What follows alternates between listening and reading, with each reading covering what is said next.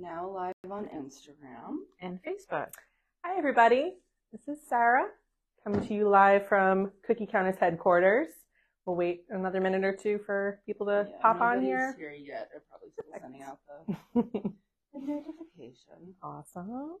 We're You have nobody yet. It's probably Facebook. It takes us. Oh, you know what? Because the event starts at noon, so maybe that's why. Oh, there's one person. Thank you, Chris, for joining and letting us know that we're actually live. Perfect. Okay. All right. I've got a good. We got a few? Yeah. Right, awesome. Hey, everybody. Thanks for joining our airbrushing live. Today, we are going to be going over some basics of airbrush cleaning. So the things that you're supposed to do every single time you use your airbrush gun. And we'll go over some very common issues that you may run into and the quick fixes that can help get you back up and running with your airbrush gun. So first, I'm just going to load my airbrush gun with some airbrush color so that we can clean it back out. So I'm just going to give this a quick spray through. Now, my gun is starting from being clean. So there were no clogs. There were no issues with this gun to start with. Your cleaning process will be different if your gun is clogged. So we're going to go over the basics of airbrush cleaning today. We are not going to go over full disassembly. Okay. So I have a nice dirty airbrush gun full of navy airbrush color. So ideally you'll be doing this next to your sink so you can just pop your gun right underneath the flowing water. But I'm going to substitute in my little pour bottle here and we'll pretend. So the first thing I always do when I'm cleaning my gun out is really just fill the well with color. I just dump it right out. Dump it right into your sink, your trash can, whatever you're next to. Just get rid of that excess color that's in there. Then I'm going to load this up with water again and just spray it through. Now when I spray, you can see there's still residual color left in the well. So we're going to spray this until it starts running clean.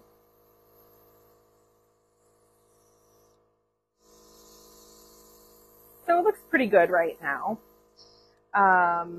If I was using white or any of the metallic shimmers, these colors, the regular colors, tend to not hold a lot of residue, so rinsing with water is pretty effective. It'll run right through the gun and be gone.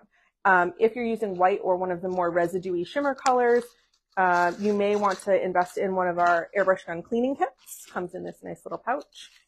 And they come with these little mini scrubber brushes, so you can actively put this right inside your well and scrub out any residue that might be clinging to the sides. But again, the navy isn't like that, so I'm in a good position right now. Can you repeat what you said about if you were in a kitchen with a sink, how you would do it? Yeah, so if this was my sink and I was standing here airbrushing, I would simply just fill my well with water from the faucet okay. And then just spray it out. Now, you guys just watched me spray this out and it was coming out pretty clean. I just added more water to this well and I saw some more blue. So I know that there's still color in this gun. So we want to do a couple more steps before we can say that this gun is clean and ready to be put away. So if I'm going to keep spraying it out, there's still a little bit of blue. It's got a little bit of a Monsters Inc. color palette going on here. I like it. I like it. So I'm going to pull this one out of the way so we can work with a fresh.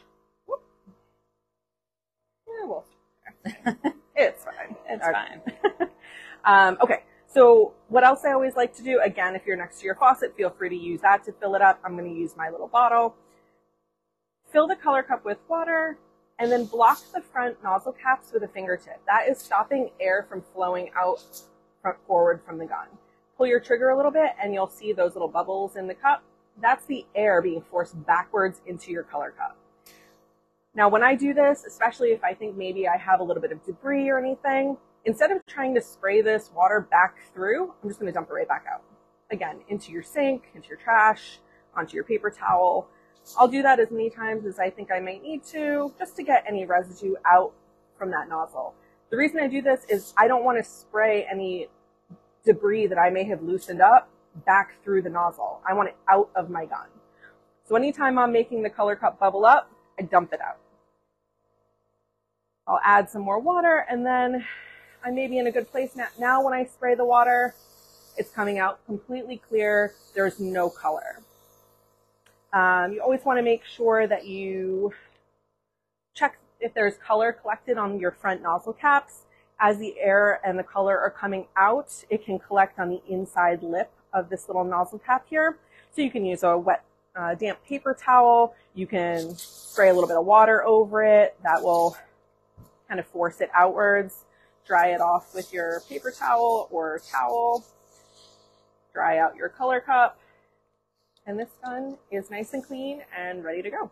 And I always just give it one last test just to make sure. I don't know if you can catch that airbrush action, but I've got a lot of really good flow here. This is nice and steady. There's no spitting or sputtering, so I know that I don't have anything clogging the way, and this gun is ready to be put away. Any questions to start?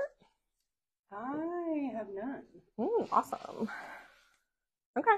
I don't have any either. I think you're doing such a great job explaining. They have no questions. Excellent. At Home Sweet says hi. Hi. Hey. Hey. All right. Well, if there's no questions about cleaning the gun on a regular basis, and also you can do that in between colors. You can do that if I'm using a residue color like white or metallics. I may do that in between, like even continuing to use that color before I reload it for another cookie. Say I do a dozen and I come back, I can just clean it out, make sure nothing's accumulating. Hillary, any questions? I have a question from Sean on Facebook. Does it matter what temperature the water is? I usually use hot or warm water. I just too. find it breaks the color down a little more easily, especially if it's a residue color that I'm trying to actively scrub out. The warm water works best. But again, I'm using room temperature bottle water, so it does work for those thinner colors. But if I was next to my sink, I'd be using the hot water. Mm-hmm. I have one question / comment. Sure. Someone just joined in late and said, so you don't take it apart to clean it. And that's what we're going to do next, right? No. So Okay. when you are Eventually. airbrushing on a regular basis, you should not have to fully disassemble your gun. The goal is to spray this clean, do everything you can so that you avoid having to fully disassemble your gun. The more you mess with the nozzle, the more you mess with the interior parts, the chances are higher that you're going to either damage the nozzle, drop the needle and bend it, or something's going to happen to those really tiny, delicate interior parts that we don't want to mess up. So again, if you can really do great basic maintenance on a regular basis, you shouldn't have to take your nozzle apart. Okay. Very important. Hillary. Kathy asks, I've heard that cleaning the gun with vodka is preferable. I don't. Hillary, I know, doesn't. I don't. I kind of find, especially things like Everclear, some people have told me they use Everclear. I find it kind of greasy. So I don't like to use that for cleaning it. And I haven't found that the water does not work for me. So the only thing I'll say is if you have bad water, if you know that your water tends to leave like residue Like very behind, minerally. yes, you may want to use purified or bottled water for it. Another question here. Someone said you need a bigger nozzle for shimmers. Is that true? A bigger needle? Yeah, Talk so about that? I very much prefer to use our 0.5 millimeter airbrush gun, which comes with a gold tail instead of the silver. Anytime I'm using shimmers or anything mixed with white, the colors are a lot thicker. So you can definitely see when you get them, they're heavier. You have to shake them to really distribute the pigment and make sure that that's fully all the way through. So the larger nozzle on this, while it's not impossible to clog it, you start out a little bit better so that you're not immediately going to clog it necessarily. Emily. Somebody said, Robin Smith said, rubbing alcohol, ? So I think it's on the vodka. Still the cleaning. Honestly, Same answer. yeah, same answer. We really Okay. just use water. So if you are really good about your maintenance, water should be all you need. Chris says, can you show us how to change for different size needles? So you can, it's not a change of a needle. It's Right. I Yeah. think people very frequently say needle when they mean nozzle. And the nozzle is this tiny part here at the front of the gun. So let me pull the actual needle back so that you don't see it. Okay. So this is the needle that runs through the body of your gun. So I'm going to pull that out of the way so we can focus at the front of the gun, which is this nozzle, that little triangular piece right there at the front. That's your nozzle. And that is the thing that the opening is 0.4 millimeters on our silver gun and 0.5 millimeters on our metallics gun. Mm-hmm. It's not necessarily the needle that is the difference. It's this piece right here. It's this opening that's a little bit larger. Okay. So we are not going to be changing these today because this is a basics of cleaning, but we do have some great tutorials for how to clean and troubleshoot your airbrush gun and how to replace that part on our website, even on Facebook and Instagram in our history videos there. Okay. Yes. So I think that answers your question, Sean. The gold one, the 0.4 is the larger. Yes. That we the sell gold separate. is the 0.5. Sorry, 0.5. Yes. Yep. Yes, it is sold separate. And I always have one of these on hand. First of all, you can use it for regular colors too. So worst case scenario, you have an extra gun. But also, if I am going to use a residue color like the white or the metallics, I don't really want to clog my standard go-to gun. If there's going to be a clog, I want to have it in an extra gun. This is a good point. So, Denise says, you are excellent with your training. Thank you. Oh, thank you. And another compliment. Susan says, this is my second Airbrush Live event. I'm no longer intimidated by my airbrush. I'm unpacking it today. That's awesome. We love hearing that. Yes. Love that journey for you, Susan. Yeah, Emily. Katie's cookie jar says her nozzle is on so tight she can't get it off. Do you have any suggestions about how to get it? The nozzle is on so tight. So you're using the little wrench to try to get it off and we just can't. Yes, don't throw away those little wrenches. Yeah, so the wrench that comes with it is really key. The only thing I can think, what my instinct to say would be, is that maybe color has been allowed to dry around the nozzle. And so like when we go through this big cleaning event that I just did, if maybe you didn't get all of the color off and it now is acting like a glue and a cement holding that nozzle in place. Gotcha. The only way to get it off was with that wrench. So I would really give it a try. Worst case scenario is that the nozzle does break off. We do sell replacement nozzles. I can certainly always help you through replacing it if you need help. Okay. Thank you. I've got one more question over here. Kathy, and I can help answer this too. Why, if she says a larger PSI gun, why is it better? So I think the PSI refers to the power of the air spray. So the Royal Max, it does help give a finer spray. Mm-hmm. Yeah, absolutely. Yeah. So she's asking that. So Hillary's gonna laugh at me. She's never heard me give this example before. Ooh, I can't wait. This is the analogy that I always like to use. So if you have a mouthful of water and I tell you to spit it out fast, it's going to go far away from you faster in smaller drops. If I then say, okay, now spit a mouthful of water out slowly, it's going to dribble all over you. It's going to be larger drops because you can't control the air as much, right? So same thing with your compressor. The higher the airflow, the higher the PSI, the finer those drops are going to be, and you're going to get a much more even result. So that's why that PSI is more important. And then, as Hillary said in her live last week, you control the amount of color that's coming out of your gun with the trigger, not by turning the knob down on your compressor. That's a great analogy. I love that. That's fabulous. Do you do anything specific to dry it or just air dry? You can pat it dry with a paper towel. I mean, you don't really have to do anything special to dry it. You're going to remove all the water from it anyways, essentially. So, you can give it a shake, shake as much water. Getting stuck in there, but it sounds like it's not yeah, no, it shouldn't be an issue. It's good to remind people too that there's no actual electronics in the gun itself. Correct. Air is running into this hose, but there's no color coming through here. There's nothing electronic on here. So as long as your compressor is not near your water, this is totally fine. Right. That's why you can put the whole gun under. Yeah. Faucet. And I do. I'll just stick this right under my streaming faucet. I'll let the water hit the front nozzle caps, and it spritzes off a little as the air is coming out, but it gets off any residue that might be collected inside this nozzle cap. And the goal is to really remove as much color as possible. Now, understanding how the airbrush gun works, as I said before, the needle does run fully through the gun. So when I pull, I'm going to actually take this cap off again. The needle, runs fully through the gun, through your color cup, and comes out the front here through the head of the nozzle. Can you guys see that? Mm-hmm. Okay. Yes. So when I pull the trigger back and forth, you can't see it really because it's like an optical illusion, but the needle is moving back and forth in this color cup as well. So we clean the color cup, we clean the nozzle, we clean the nozzle caps, and then if you go back and your gun is still showing residue color, it's probably because it's on the needle, because the needle is moving back and forth. So you can just take the needle right out without taking your nozzle off, just gently pull it backwards. Although this was clean when I started, I'm just going to give it a wipe. And there's still a little bit of residue on here. So I'm just going to get that nice and clean. And now I can put it back in. And again, I have not taken my nozzle off. Gently push that back in. And now I'm good to go again.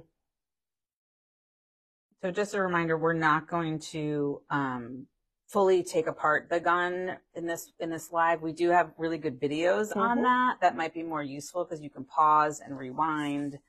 But we could do that at another day if someone needs to. Yep, absolutely. This one is really just a matter of everyday maintenance of your gun. And again, you should not every day have to take the nozzle off. Every single time you use your gun, you're not taking the nozzle off. You're not taking the needles out necessarily. This is just everyday basic maintenance. Okay, good. All right, so let's move on to a couple of very, very common troubleshooting issues. And I get at least one of these emails every single day. So this is a great place to start. So if your trigger is in place as it should be, when you let it go, it should pop right back into place. That's a perfectly normal operating trigger. You'll feel the tension on it. If your trigger is flopping around and not really doing anything, I gotta really loosen this one. So if it's ever kind of floppy like that, it means that this tension adjuster is not in place the way it should be. So you're going to remove the back cover of your gun, and then this piece right here just needs to be screwed back into place. And now once this is nice and tight, the trigger will flop or pop right back into place. So if you ever feel like your trigger is wimpy, this is probably the culprit right here. So go back in, make sure that this guy is nice and tight. Any questions about that? No, we're good? Not over here. Okay, perfect. So a lot of times, I want to say 9 times out of 10, but maybe, the culprit really isn't the nozzle, because people will email me and say, oh my gosh, my nozzle's broken. Something's wrong with my nozzle. My gun isn't spraying. And a lot of times it's not the nozzle. It is this needle that is the problem. And whether it's moving or not moving. So we just tighten this nice tension adjuster, which is great. But say in moving all of this stuff, this is called your needle chucking nut, and this is what holds your needle in place. So when it's tightened properly, when I move this, can you see the needle moving back and forth? Mm-hmm. Okay. When this is tightened properly, that's what that'll do. If I have had to take my gun apart, even for a deep cleaning or just basic cleaning, if this is loose, when I pull the trigger, the needle does not move anymore. Can you see that? Yes, just the chucking nut is yes, moving. Exactly. Just the chucking nut. So what that means is that the needle is still fully in place all the way at the front of the gun. And when I pull the trigger, the needle is not moving out of the way to let the color go forward. So people will say, oh, my nozzle's broken. Nope. The needle is just not getting out of the way like it should. So again, you're going to take your back cover right off and then check this right here. If this is loose, then you're going to make sure that your needle is pushed all the way forward. Give that a good tighten. And now you can see the whole thing moves again. Mm-hmm. Okay. Excellent. Now, the third and final thing that we're going to talk about, which is probably the most common email I get, still relates to this needle, this culprit right here. So again, if you took your gun apart to clean it, or even just in general use, these are all little tiny internal moving parts. So things loosen up over time, and it's perfectly normal to have to make this adjustment. If you find that your gun is spraying color without you actively pulling the trigger, it just means that this needle is not in the correct position. Again, when it's at rest, it should be all the way forward so that it blocks the color from being able to go forward. If it has moved backwards a little bit and isn't able to push its way all the way forward, then when the air is on, it's also going to pick up color and allow it to escape through that little gap. Okay, so you can see it. I'll get a paper towel. We'll do a quick little demonstration.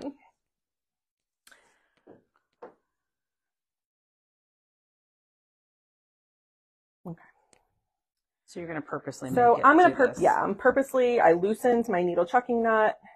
I am going to move the nozzle back a little bit and then retighten this so that it does move. I do want it to move.